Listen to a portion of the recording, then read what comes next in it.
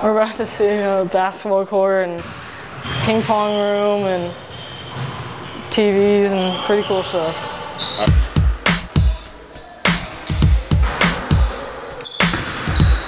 Yeah, this is my dream house, my dream bedroom, my dream setup, my dream skybox, my dream workout room.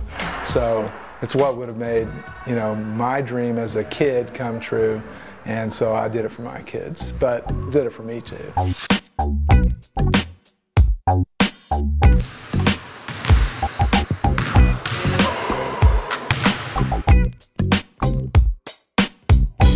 That's where we're sitting right now. There was a house, and it was an elderly couple, and they were moving out, and the idea clicked, and we went from there. So, like a little place where you can eat and watch, play, watch a projector, TV. Possibility came up when the neighbors were selling their house, and I thought, has anybody ever torn down a perfectly good house and made a huge addition to their home? I went back to the office and thought I got to talk him out of this because it doesn't make any financial sense. And a lot of people said, you know, hey, why don't you just go out and buy some land, go out in a rich neighborhood and buy some land and, you know, do it out there. And this is my home. This is my home. You know, I've been here for 10 years. This is my neighborhood, my friends, my family, my house. So let's just do it here. And this is the computer room with a Nerf goal that I like to dunk on. There. We're going up to the what we call a ping pong room.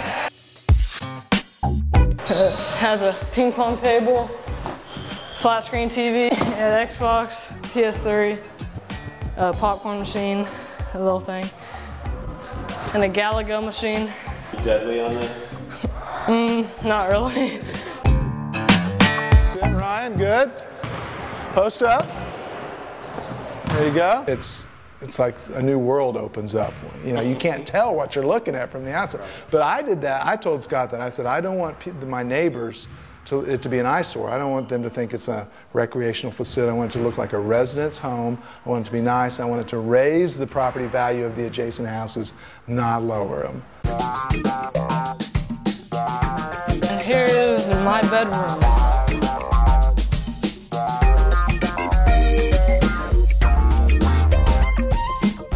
When the gym was finally complete and you guys could play and it was all finished, what was your thoughts? Yes, awesome. Time to have a lot of fun. Yeah. So you play every day, I guess? Yeah. And do your friends all come over here and play as well? They try to sneak in and stuff, so. Yeah. So I'm guessing you're always hanging out at your house. Yes, always. Likely you're going to get it and you're not going to be in a position where you can make a layup because there's going to be a lot of defense. Other room that's not as good as mine. My brother's. Here's the bathroom with a urinal and then the double showers.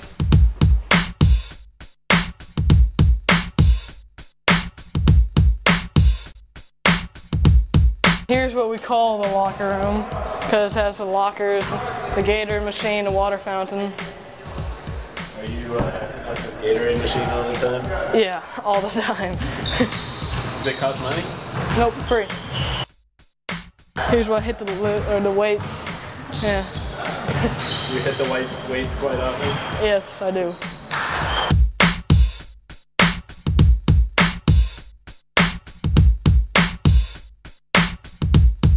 You get right here, you jump, you do that 40 times. It might sound easy, but it's not. Son, I want my three-point shooter spotting up at 45, and I want you looking at it. One of the first things that I contemplated as I was going through this, am I going to use this as an investment of net worth, or am I going to build a home that I want to live in, that's my dream home? And I made the decision that knowing that I probably wouldn't be able to sell it. If I did sell it, it would be for a lot less than I paid for it. I went into it realizing that. And you're by yourself and shoot? Absolutely, all the time. You bet. You bet. It's awesome. It is. It's awesome. By myself, nobody else. You know. So if Matt comes and drives, you can help. Okay? All right?